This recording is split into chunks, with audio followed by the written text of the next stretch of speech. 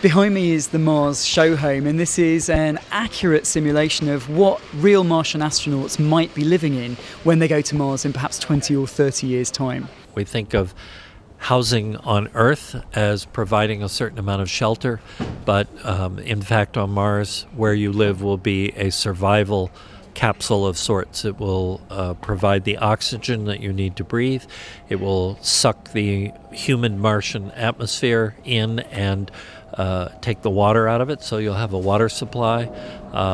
It will protect you primarily from solar radiation and from cosmic rays.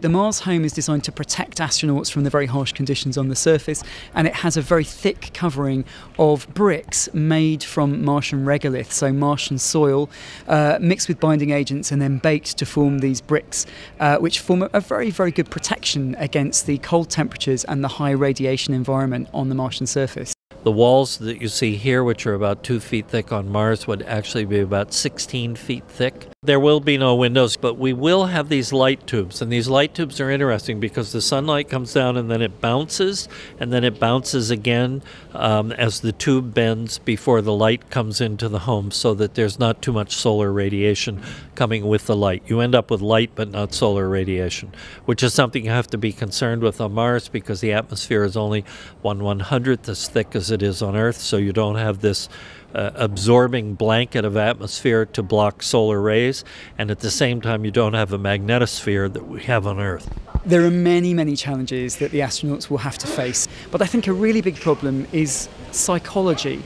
These people are going to be on a 3-year mission. They're going to be in very close proximity to each other. They're going to be working very hard under very tough conditions. We need to make sure that they stay happy and mentally healthy. So the home is designed to give them a pleasant environment, to give them personal space, and to allow them to personalise their own corner of the environment so that they feel that they're at home and that they can relax.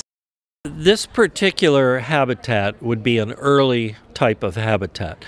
This would be within the first 20 to 30 years of people living on Mars. So this is built mostly from materials that are available on Mars, or recycled spacecraft, or cargo that has been sent before humans actually go to Mars to live on Mars. So this is kind of a primitive form of what living environments will actually eventually be like on Mars.